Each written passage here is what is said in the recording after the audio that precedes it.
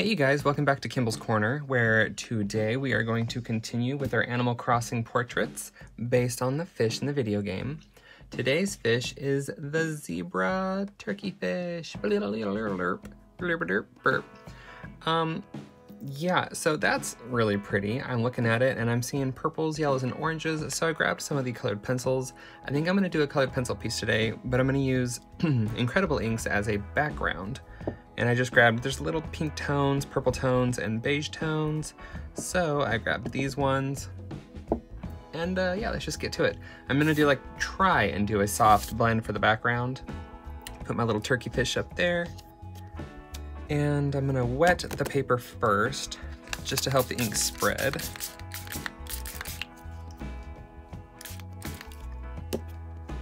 And I would say purple's probably the most prominent color, I don't know. And it's a little tricky because these are somewhat complement colors.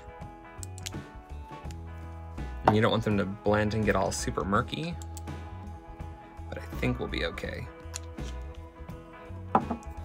Add a little extra water. Oh, they smell so good. The old INKredible inks from Davenport have a smell to them, and they smell really nice. I think, anyway.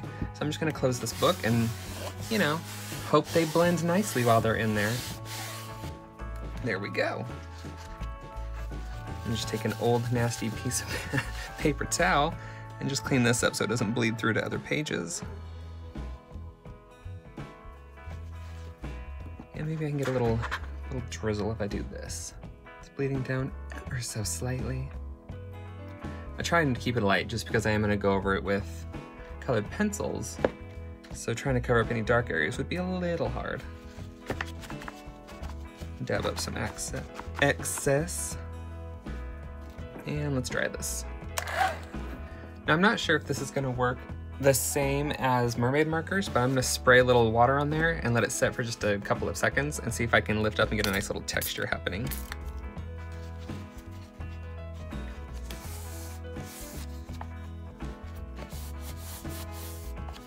Ooh, that's nice. All right, we're gonna do a thorough drying. And hopefully you guys can see the camera, since I can't actually see my camera and what I'm filming, but hopefully you can see the difference between no texture and some texture. All right, let's just get to drawing. I'm thinking beauty, gorgeousness, loveliness. And if that doesn't happen, well, that's a good start. Oh, goodbye pigment. As I was saying, if it don't turn out pretty, that's what I was going for. Her face, I'm not seeing, usually I can look at the splotches and I'll see I'll get an idea of what the face is gonna look like, but I'm not seeing it in this one. So I'm just gonna have to make it up.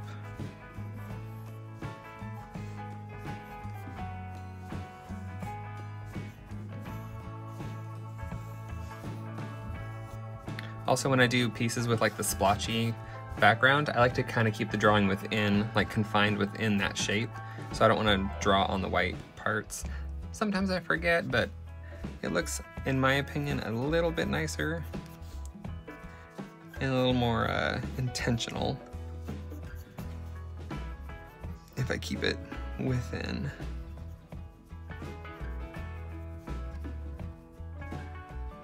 They all have such big round eyes. I mean, I know fish are big and scary eyeballed thingies, but whatever, who am I to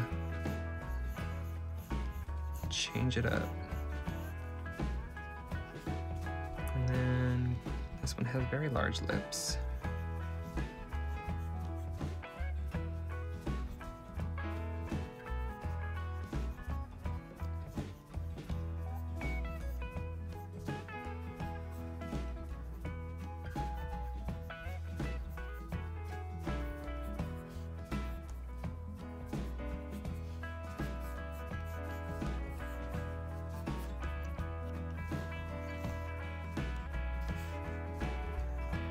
And she is like, who the hell is that? Somebody creeping up on her.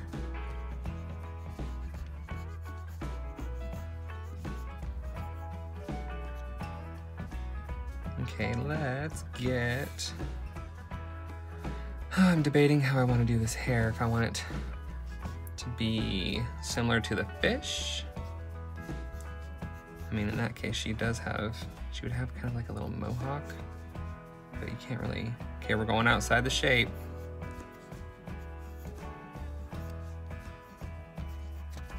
Just because, otherwise you wouldn't see that hair.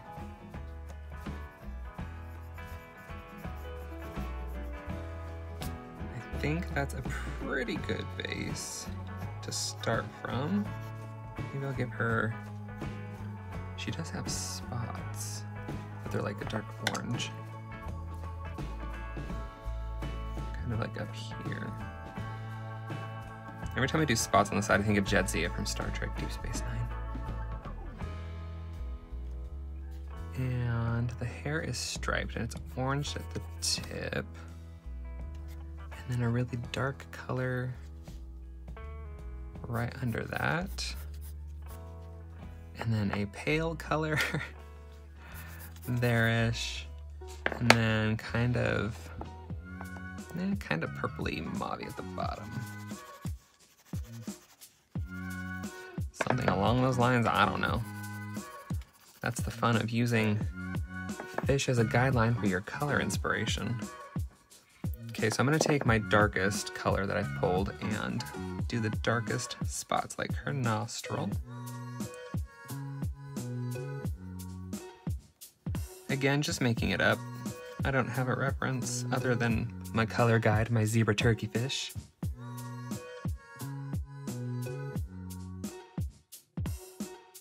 Big old thick lashes.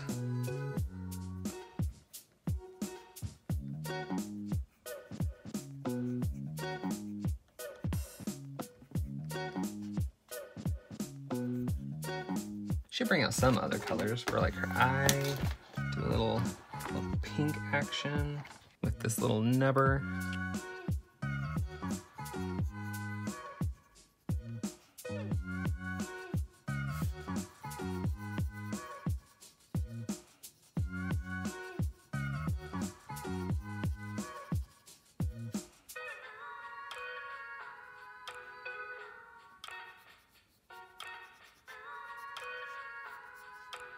And we'll start with the dark again, just because where the lips meet will be one of the darkest spots. And then this side of her face will be darker, but I don't know how dark I want to go, so I will start with a purple and just lay that in.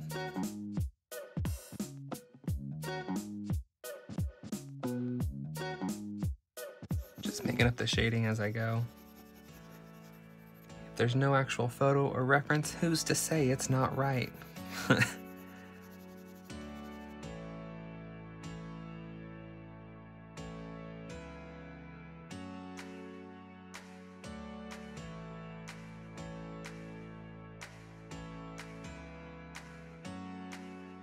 Why'd you gotta break? Why'd you have to break on me? Good enough.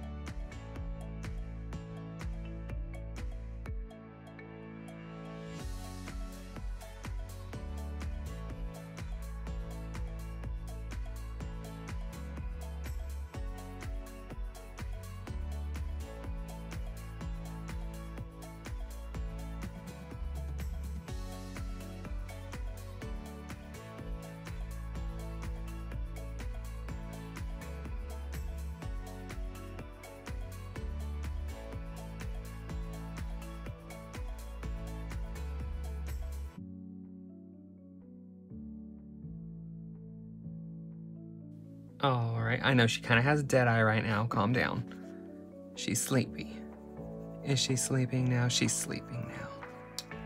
I think I just wanted to give her like some darker eyes, and then I can add a little highlight at the end.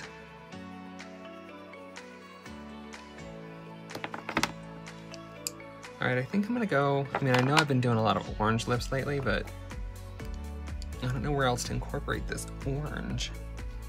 Maybe I'll do orange in the middle and purple on the outside.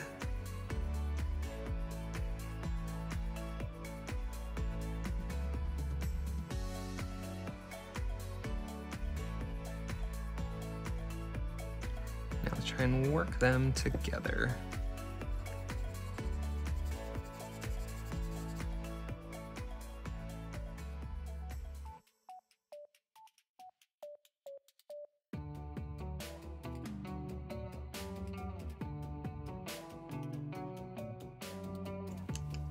And get white, just kind of blend them all. Add a little highlight.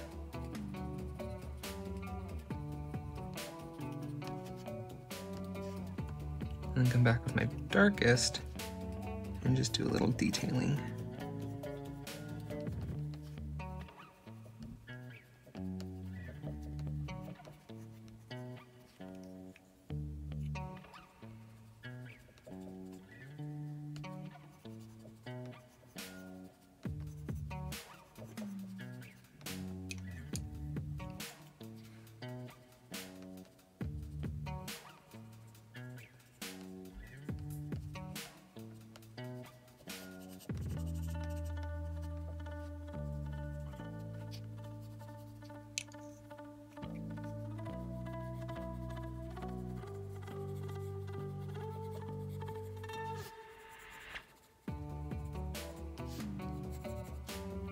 Something like that. Those are kind of fun.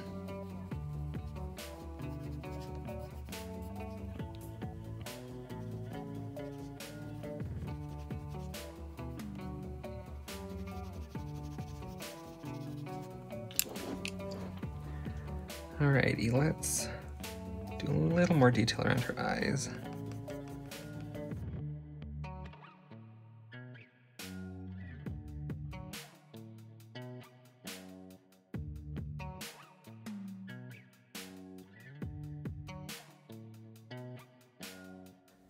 Add a little more detail up here because just kind of completely forgot about it, really. But also it's, I don't know, it's not important, I guess. So I kind of go less on the details the further away I get from like the eyes, nose, and mouth.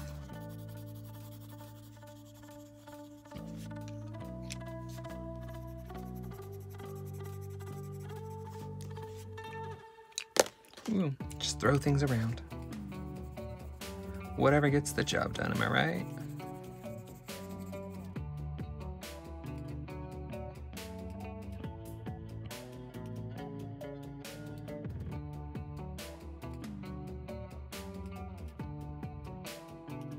Kind of want to push this back.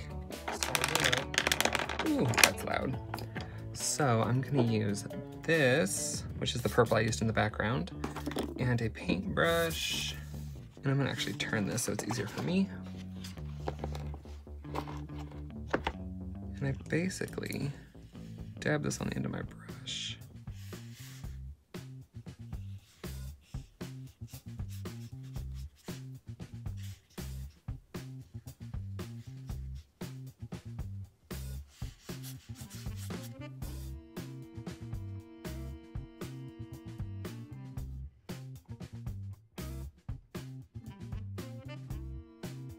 Now let me just get a proper look at that and see if it did what I wanted. Well, yeah. Give that a quick blow dry.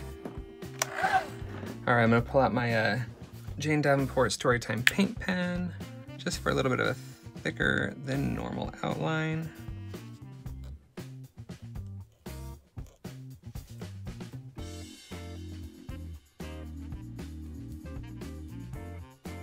Because it's fun. And then I'll use this one for the eyes.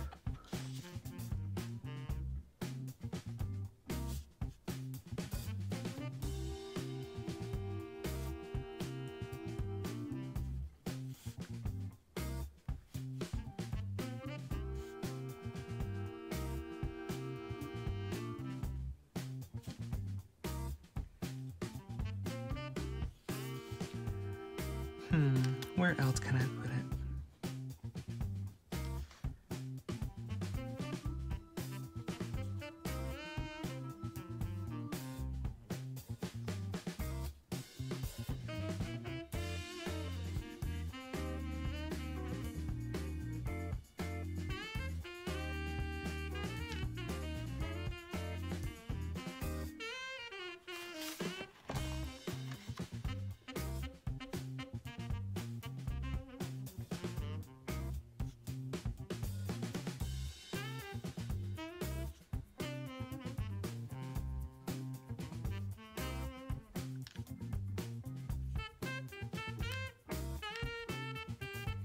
And then we'll do kind of a scratchier line along this.